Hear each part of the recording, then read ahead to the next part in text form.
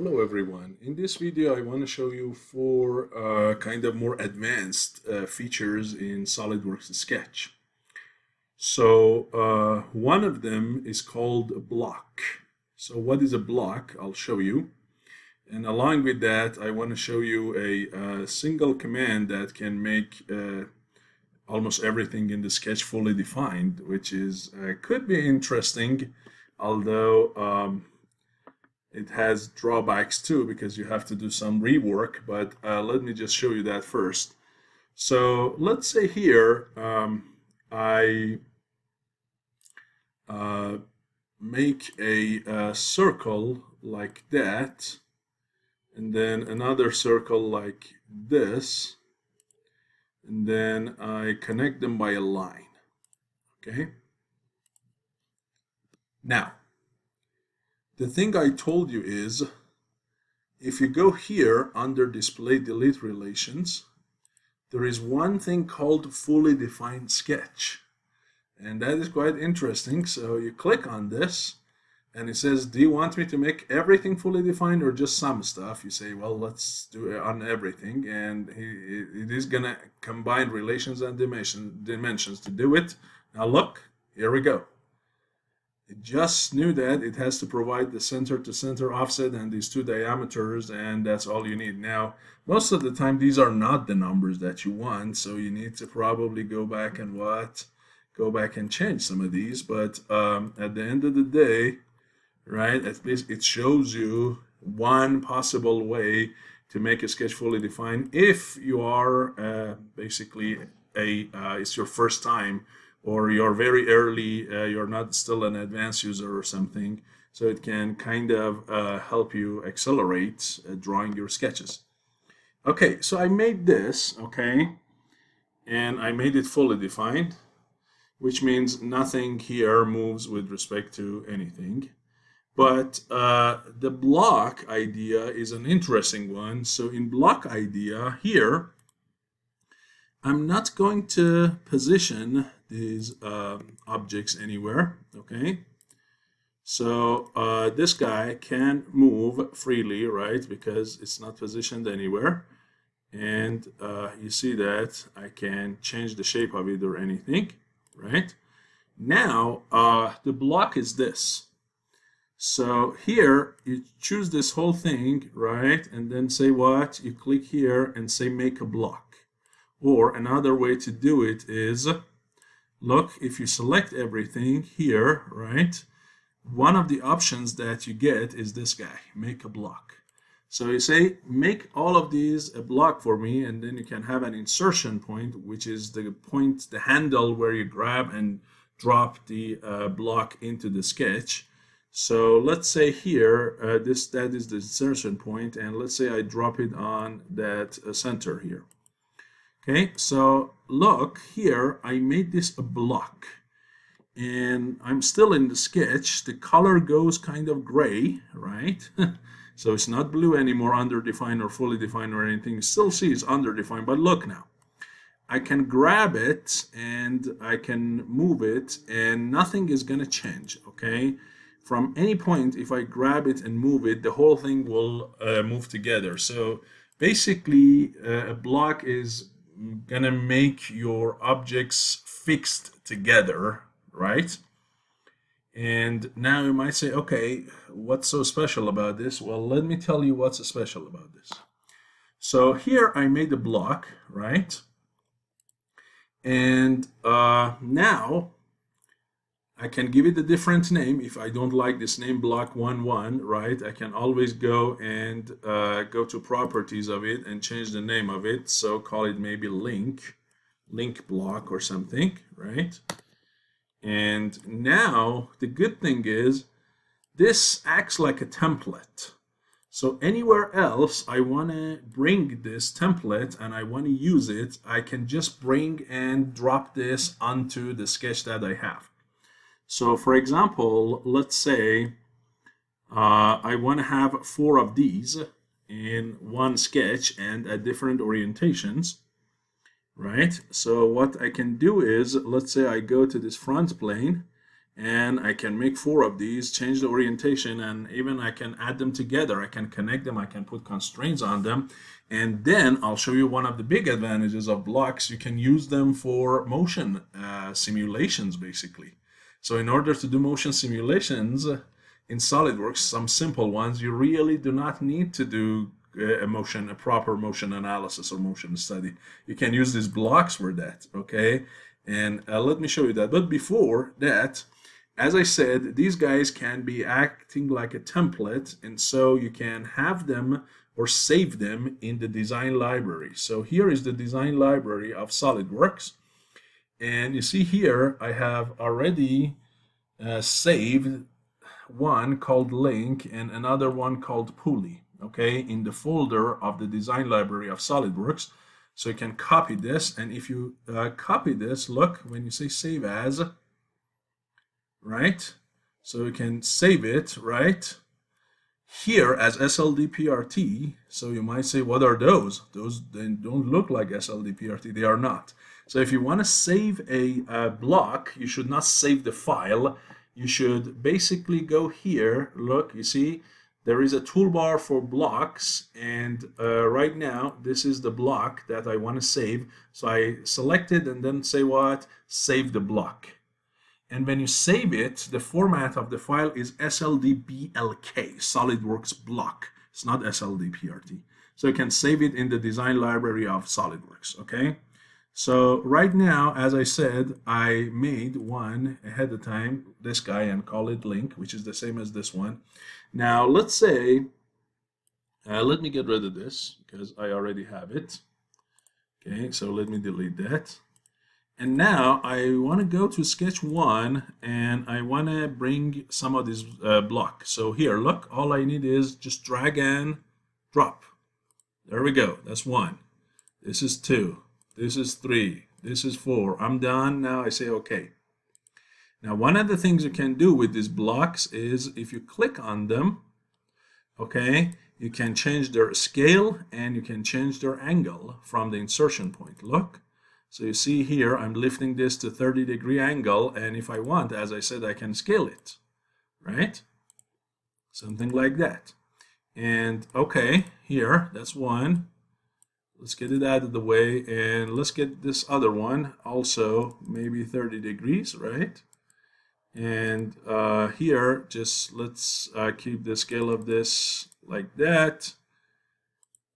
And now maybe this one, let's also increase the scale of this one. Something like this.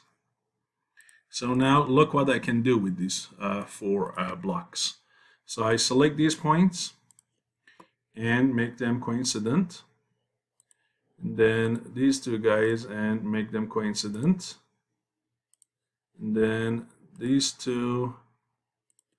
And finally, these last 2, if I can do that. Let's see if the length would match. Yes, it does. And I can also force this line to be horizontal, like this.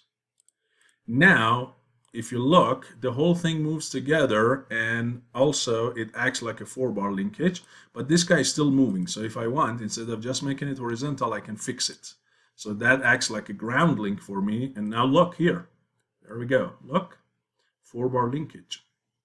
So I can have a what? I can have a 4-bar linkage as simple as that, or I can have many other mechanisms just by simply what? Using a block. You see?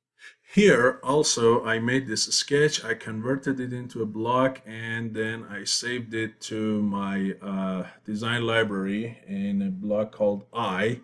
So now if I go ahead and close this and then create a cube, right? And then I can bring this block here, as I said, and drop this on any surface and use it, for example, for cut extrude, right? So let's make this guy fully defined, and so let's say it's 5 by 5 by 5 box.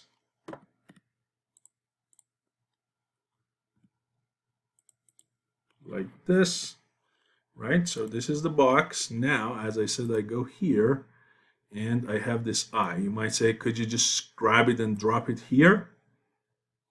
Well, let's see if I can. So look here, do you see that? So I put it right there. Okay, and maybe let's say just for now, okay. So you see, right now I have this sketch already created just by dropping the block onto the surface I want, right? And then here we go. We get out and go to features and see if I can cut extrude that. With that sketch, I can cut extrude it for maybe 1/2 inch or something like that. You see? Here we go. So now I have that template. If I want to make one on the top, I just go there and grab the eye and boom, drop it on this one, and that's good there.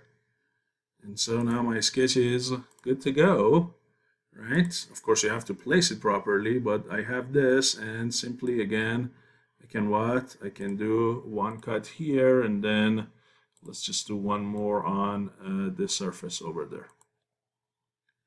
Okay, so here is good, and let's do one cut over here.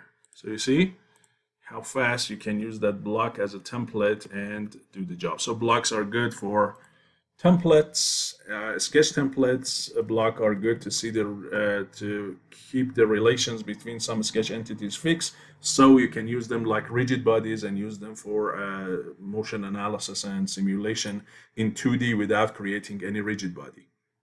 Okay, finally the last thing I want to show you is I made a block called pulleys, and let's go here to the front plane and add that, and I want to use it for simulation of pulleys when I want to add to them some belt and have the pulleys rotate together. So I want to show the command belt and chain. Now here I want to add some lines as a reference for the rotation of these pulleys, so you can see one is spinning faster than the other one. So can I edit a block? Yes, I can right click on it and say edit block, right? And as I said, let's say go ahead and add 2 vertical lines on here and here. Okay, and now this is my pulley. So with these 2 reference lines. So now I want to add a belt all over these 2 without me needing to bring these lines, making them tangent to the circles, and then trim the extra portion of the lines and the extra portion of the arcs, and then finding the total length. I can just use a simple command belt chain and drop a belt all over it. Not only it gives me the total length of the belt, it connects these 2 circles together so you can kinematically rotate them together, okay? And so that command is not typically available here. For that, you need to go to Tools, Sketch Entities, and scroll down until you see Belt and Chain. And here you need to specify this one and this one as the belt member. But look what happens when I choose these, this one and this one, and boom, you get the error. Say, hey, I cannot do that. And the reason here is both of these pulleys belong to the same block. They have to belong to different blocks. Each one should have a block of their own, not something like this. Okay, so if you want them to be connected together, each one should be a block of its own. So let's go back and convert each one of them to a separate block. So again, I can go and edit that. Another thing you can do with a block is you can explode the block. What does explode means? It means convert the block into a regular sketch. Look. You see, the block is gone. It was a block here. Now it's gone. It's converted back to a sketch. Now look what I do. So I select this one, and then convert these 2 guys into a block with the insertion point right there. And this guy is called like block 4.1. I can right click, as I said, go to properties and call it the small pulley, right? And then I can select this one, and then I can make these guys a block, right? So with those two, I can create a block and put my insertion point right there. And again, this guy, I can call it large pulley. And if you don't like this, you can just make it a construction element, right? You don't really need that for belt. The only reason I added it is just wanted to show you the center to center line.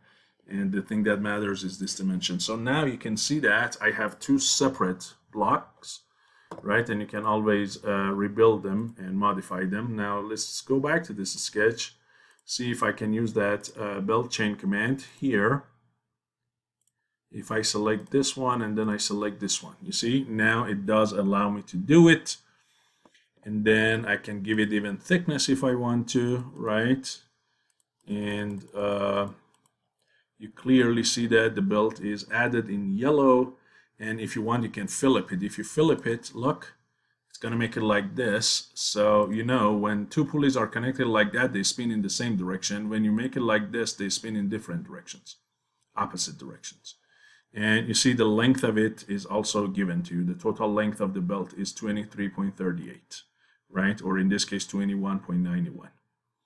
Okay, and the belt is going to be engaged, and you can give it some thickness. And look, now this sketch is added. And now look at the interesting part. Look at here. You see? Now these two are rotating together, and the belt is really doing something, and you see that the small one is spinning faster. Okay, thank you for your attention, and I'll see you in the next video.